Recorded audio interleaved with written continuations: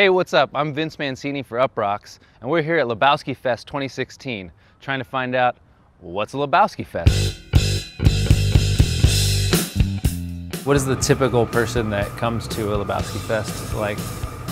A crazy person. They get to be different. They get to dress up.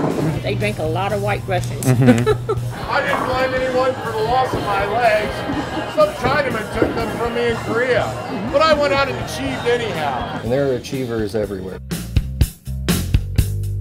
They're like my favorite people in the world. I mean, they're smart, they get the Big Lebowski sense of irony. This is the real me. Yeah. I've got to live with it. They're usually into all kinds of different pop culture too, which we kind of are. And they're like, you know, a little bit nerdy, but they still like to have a good time and, you know, drink and go bowling. Welcome to Lebowski Fest. What is the most anticipated event? Costume contest for sure. Yeah. If you're gonna be a character for the movie, you need to have made about 25 years of life choices to get you there. Yeah. This has been me since I was a little bitty kid. Yeah. Coen Brothers must have visited my house at one time or another. Most of us come into our 20s thinking I want to change the world. And we come out of our 30s going, F it, there is no way. Yeah. We mellow out and keep going. The dude stays the same. I lived the life of the dude. How would you characterize the dude's life philosophy?